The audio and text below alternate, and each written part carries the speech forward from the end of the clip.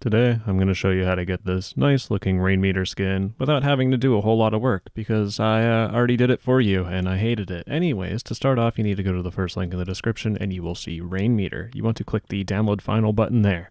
Next up, you want to go to the second link in the description and you will see this DeviantArt page. You need to log in first because DeviantArt wants to sell your email. And once you do that, click on the big download button there. Now, once those bad boys are all done, open up your downloads folder and you need to install Rainmeter. Click on it, click OK, and it's pretty straightforward. All you need to do is just press next as fast as humanly possible. Make sure you don't press no there, you got to press yes, and I speed ran installing Rainmeter. Now you'll get a whole bunch of garbage here. Just right click on it and click unload skin on each one of these little pieces. Go back to your downloads, double click on the Rainmeter skin file, click install, go to the bottom right, click on the little arrow here, click on the big piece of raindrop, and it'll open up Rainmeter. You need to click on the Gemini folder drop down, click on main.ini and load it. Once you load it, just drag it anywhere and click on the left X, and you'll notice your wallpaper changes and a whole bunch of other stuff changes.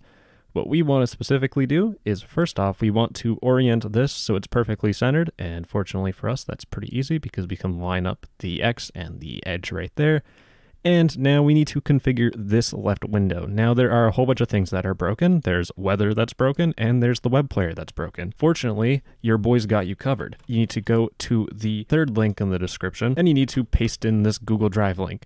You'll get all this stuff, just click download all, and download these files. Now, while that's working out and churning about, you need to go into your file explorer, go to Documents, go to Rainmeter, go to Skins, go to Gemini, then go to Resources, and you see this Variables thing, we need to click on it, right-click, and press Edit. Down on this file here, you'll see Player equals CAD, change that to Player equals Web, and press Ctrl-S to save it, then press the X button. Now, next up, we need to go back and we need to go to sidebars and we see these Castor and Pollux INI files. We just need to drag this window to the right, open up our downloads folder in a new window, drag that to the left, and open up this little zip file, open up the folder, copy these two files and drag it into that folder and replace the files in the destination. Now, believe it or not, if you right click on Rainmeter skin on the Rainmeter skin and click refresh skin, it'll pop up, it'll center the text, and you'll have your little player thing here. Now, this is where you get to customize stuff. First off, you want to customize where the position is. So click and drag it around until it matches exactly how you want it.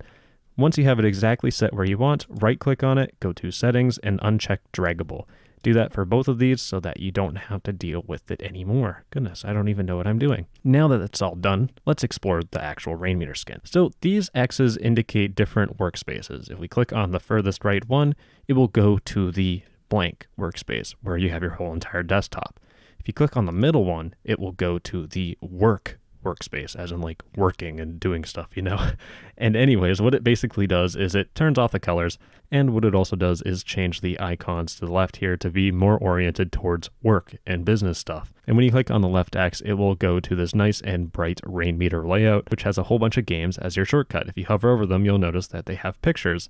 Mind you, I don't think everyone has Astroneer, Fallout 4, and all these games. So how do we change that? Go into your file explorer, go to Documents, go to Rainmeter, Skins, Gemini, Resources. Then you will see Castor variables and Pollux variables. Now, what does Castor and Pollux mean?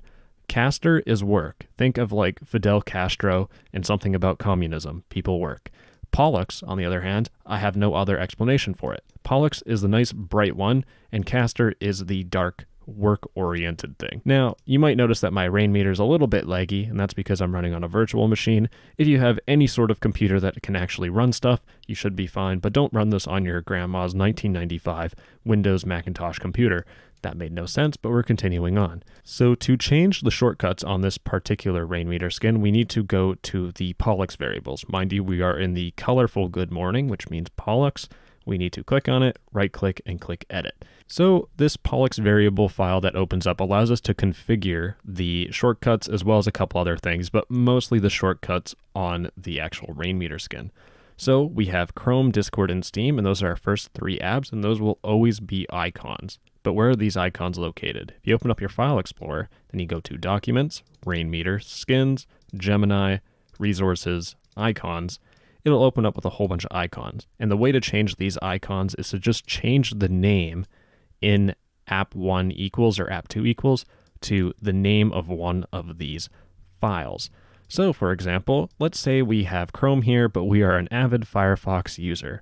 All we need to do is just find an icon that correlates to Firefox. So Firefox, and I'm going to type it into here. I'm going to type in Firefox, then press Ctrl S to save.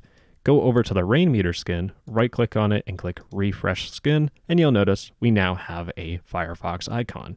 Pretty nifty. I'm going to go back to Chrome because I am a basic B Chrome user. So I'm going to save that, right click and refresh, and it will automatically update. Now, everyone will have this issue no matter what. If you click on Chrome right now, my Chrome doesn't open. And that's because you need to navigate to the path of the exe. So how do we configure the path to actually navigate to the application? Well, go to the Start menu and type in the application that you want to navigate to. So I'm doing Chrome. I'm going to type in Chrome. Then I'm going to right-click on it, click Open File Location, and there are two things that can happen. It'll either take you to a shortcut or it will take you to an exe. So if it takes you to an exe file or an application file, you need to right-click it, click Properties, go to Security, and you need to copy this whole object name and you need to paste it into the path. Now, let's say it takes you to a shortcut and it doesn't take you exactly to an exe. You need to right-click on the shortcut, click Properties, and this target file here, we just need to copy all this text in here and we need to paste it over the path. Now you notice there are quotation marks. You may or may not need to keep them depending on, a whole bunch of different variables. If I were you, I'd just remove them because honestly, you probably won't need them. Once you do that, and you need to remember to save the file, I always use Ctrl S, but that's how you do it using your mouse. You need to refresh the skin by right-clicking and clicking refresh. And now if I click on Chrome, it will open up a new Chrome window. Now that we have the actual path configured, this will allow you to change a whole bunch of different things only on these top three icons. But what about everything else like the games and stuff? Well, you need to navigate to app 4 all the way down to app 11, and you need to change these however you want. So, for instance, we have app 4 as Astroneer. Let's say I want to change it to Minecraft. I'm going to change the name to Minecraft. Now, if I save it, and then I refresh the skin, you'll notice it changes the name to Minecraft, but it overlays the Astroneer picture on it. That's because we need to actually add in a Minecraft picture if you want to. Mind you, you could just remove the image thing here, save, and if you refresh the skin, you'll notice if I hover over Minecraft, nothing happens. It's a little more clean, but some people just absolutely love the image.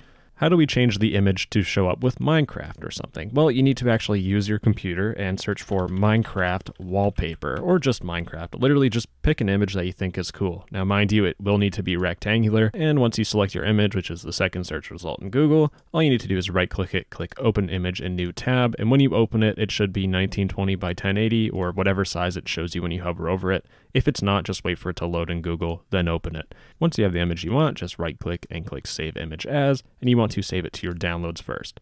Once you save it to your downloads, you can close off Chrome, au revoir Chrome, and open up your downloads folder. Now, if you navigate to your downloads, you want to rename the picture that you just downloaded to something convenient like Minecraft.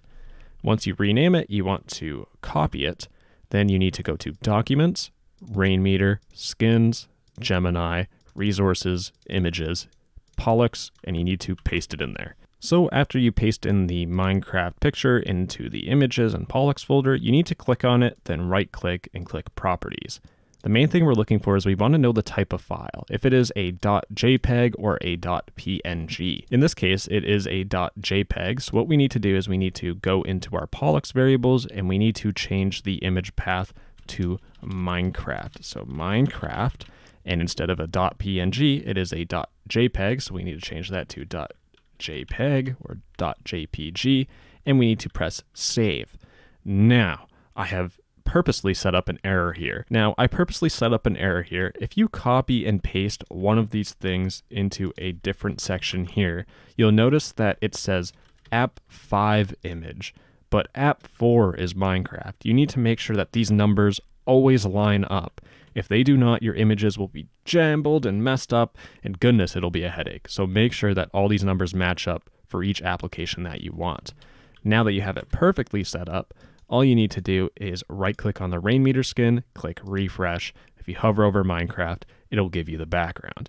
Now, that's how you customize the shortcuts for Pollux, and you could do the same thing for Caster. It's literally the exact same process. So now that it's customized, where if I hover over Minecraft, it shows the picture of Minecraft, all I need to do is fill out the path like normal, save the file, and do that for every single shortcut. Now, I'm not going to do that because that's an absolute handful of work.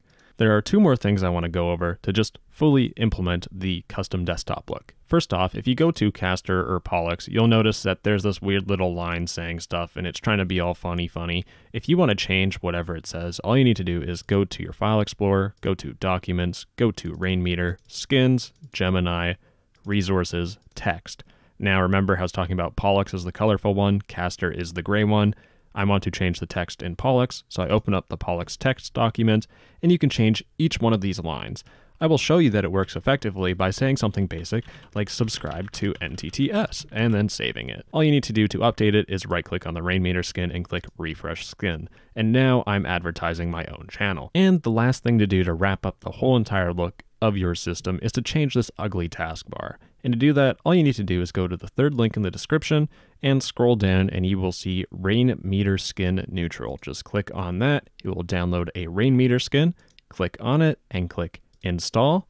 And you'll notice, whoa, it centered your taskbar and made it transparent. And that is how you get a nice and clean Gemini quote unquote desktop that just, oh, it looks so beautiful. Now, mind you, you could always make it minimum. You can add a whole bunch of other stuff. You can change the font, change the icons. It is all up to you, sweetheart. And that wraps up the installation portion of the video. If it worked, like and subscribe. And if you want to support the channel even further, just turn off your ad blocker when you watch my videos. And if for some odd reason it didn't work out for you, feel free to leave a comment in the comment section or join my Discord and put your issue in the help channel and I will help you out as soon as I can. Now let's get on to the uninstall portion of the video. All you need to do is press the Windows key, type in add or remove programs, and then search for Rainmeter, click on it, click uninstall, press yes.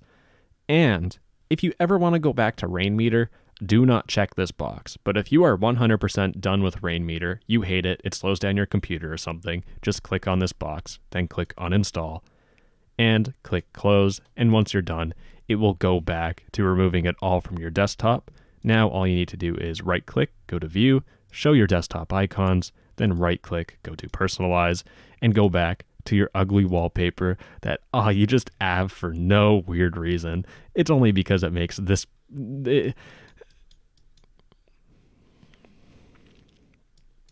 I don't even know.